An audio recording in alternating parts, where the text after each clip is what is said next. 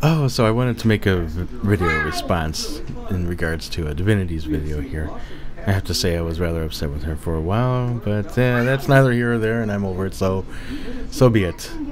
Now, in her video, she talks in regards to what makes one a racist in relation to if one does not date or sleep with one outside of their race. Does this necessarily then imply that they are, in fact, a racist? And also, if one does date or sleep with someone outside their race, does that necessarily then imply that they are not a racist? Some very interesting questions. Now, I said in the comments section, and I wholeheartedly believe this, that if I were to say these things that she were saying in her videos in regards to the race thing, the sexuality, the homosexuality stuff, I'm not talking about here in this video, just the aspect of the race stuff. If I were to say these same things as a white man, especially here on YouTube, I would most certainly be labeled a racist. So I guess it takes a female minority to open the door to logic and reason. What do you know? Well, anyways. So she poses a question then, or she makes a measure of what is the measure of a racist, right? She believes that one way to do this is that we can look for the reaction, or judge by the reaction of a parent of a daughter, that if the daughter were to date outside their race, and judging by the parent's reaction, we could see then, well, that perhaps then is a measure of their racism. Now, of course, let's never forget, folks, we're dealing with an ism here, especially something as scaled down as racism, and who says what belongs in there where? Well, that's a sketchy area, right? Who's the authority on that? I don't know. Who would you go to for that? Who decides what fits into this ism? I suppose you can go start with some of the philosophers. Might be a good place to start, but that's just my opinion. Now, we take this measure. You know me, I like to take this principle, right? This criterion we're setting up, and I like to challenge those notions, right? See if we apply that principle consistently, not only in this area, but throughout other areas as well. So staying within race and dating and sleeping with, let's move that outside a bit from that and say, how about living amongst, right? Let's say you prefer to live amongst people of your own race. Does that then make you a racist? Or if you do live amongst a mixed race area, does that necessarily make you not a racist, right? We can apply these same questions to these other areas.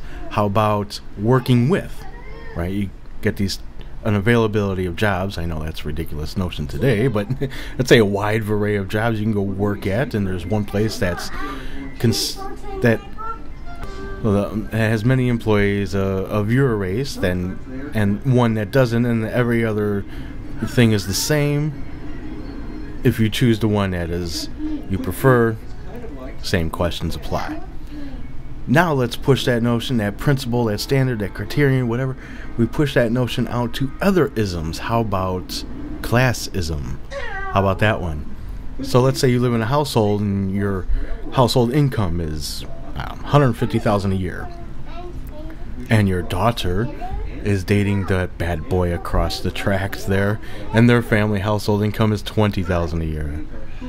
Well, let's say you defy your daughter in this way, and does this then make you a classist, right? And the other same questions can apply to that too.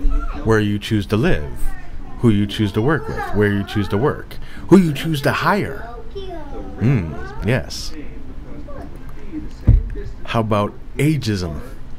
Are you an ageist if you have a 20-year-old daughter and she likes to date older men, twice her age, 40-year-olds, and you defy her in that? Are you an ageist?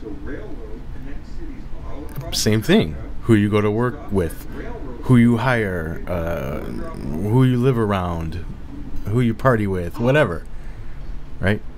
Apply this principles all over the place and see what comes out the other end. Challenge it, push the envelope, I say. Now, throughout listening to her video, I was also reminded of a couple of stories like that I ran into back during some of the race thing, and even before that. I was reminded of one guy. He was like 50-something years old, a professor here in the U.S., lived his whole life in the U.S. as a black man, and found out late in life, during his 50s or something like that, that genetically he was not African, but believed his whole life that he was. He grew up in the USA as a black man. And he had a brother as well, and he had a white Jewish wife, I believe, and he wasn't Jewish. He talked about this in a bit in an article, and hopefully I can find the video of him and the article again. You can read this for yourself. I'm just going off memory here, but looking at the reaction, he talked about his brother when he told his brother, and his brother was like angry and said, no, I am a black man. It's very interesting reading about that. It didn't matter if he didn't have any African in him. He was still a black man because he grew up in America as a black man. And his wife was also like indignant. She said something to the effect, well, he was quoting her, and I'm just going off memory here. He said something to the effect that she said, she said something to the effect of, well, this can't be or something. I married you in defiance of my parents. Now that's interesting because it's often told to us by when we think of how the Jews are very touchy, to say the least, about marrying outside their religion. I'll leave a video about that one group that goes and hunts down the Jewish girls to make sure they're not dating those Arab boys. Yeah, it's over there in Israel. Imagine having something like that here in America, huh? Well, anyways, it's very interesting. We're often told, oh, it has nothing to do with race, but then here we are dealing with the fact that this man is not African, and she says that, and that it's not in relation to his not being Jewish. Very interesting. And I was also reminded of there's a recording here on YouTube of a phone call between a Jewish father and his Jewish daughter, and how he reacts in regards to her dating outside of her religion, I believe it was. But, well, I can't remember. It was so long ago, but hopefully I can find a link to that as well. So, alright, I think I'll be done talking then for now. My personal preference, I wasn't going to talk about because I like to leave those kinds of people who like to point fingers and things and put, those people, I like to leave them in the dark.